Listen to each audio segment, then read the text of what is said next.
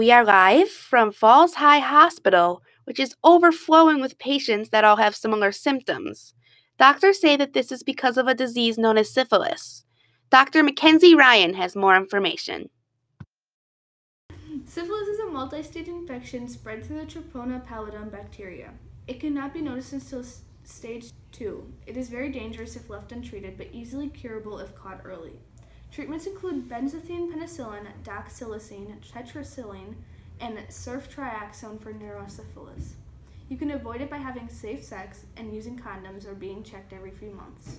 We have also managed to get an interview with lab tech Krista Olson, who talks more about the origin and stages of the disease. Syphilis was first discovered by a European doctor and soldiers camping in the area. It is unknown where the disease first started. It goes by many names. Italians, Germans, and people in the UK call it the French disease, and the French call it the Neapolitan disease, and so on. The term syphilis comes from Girolamo Francastoro's book about a shepherd named Syphilis. In his book, a disease was cursed upon the human race named syphilis after the shepherd.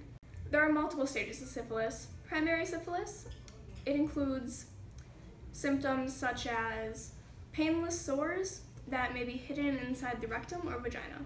Secondary syphilis includes rashes, sores in the mouth, vagina, or anus, fevers, swelling glands, weight loss, hair loss, headaches, fatigue, and muscle aches.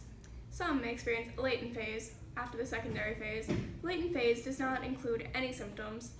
Tertiary syphilis includes neurological problems, stroke, inflammation of membranes around the brain and spinal cord, numbness, deafness, blindness, personality change, dementia, heart valve disease, aneurysm, and inflammation of blood cells. Infected babies may have symptoms such as enlarged livers, jaundice, discharge from nose, swelling glands, bone abnormalities, and neurological problems.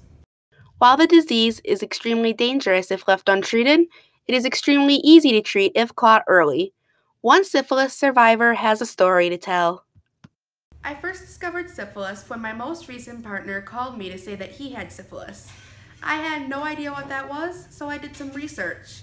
I found out that it's a sexually transmitted disease that is transmitted through bodily fluids, and it can also be passed on from mother to unborn baby. It is most contagious at stage 1, which is what my partner had. The next day I went to the hospital. The doctor did a blood test and diagnosed me with the disease. She prescribed me some antibiotics immediately. Doctors are urging that anyone who believes they may have syphilis, please make an appointment with their doctor. Brad, back to you.